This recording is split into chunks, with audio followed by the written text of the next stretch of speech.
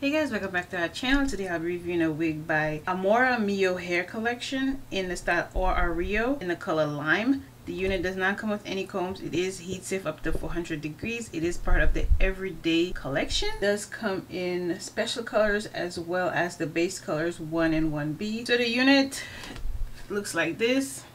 You can see from the video I added some dark roots because green, I don't know, but I think I made it work. I added some darker roots, and you know, I feel like I did it justice. I enjoy the unit. I just don't know about the color. What y'all think about the color? Y'all think I pulled it off, or that's a no? But I don't know. Let me know down in the comments what y'all think. Do you prefer dark roots or no dark roots?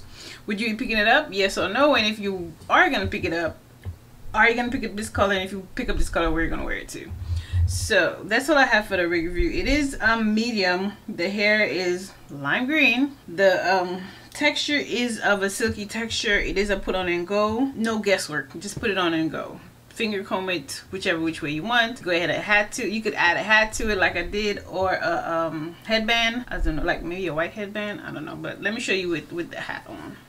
So because I did black roots, I went ahead and did the black hat, and I think, you know, it's growing on me. It's growing on me. So yeah.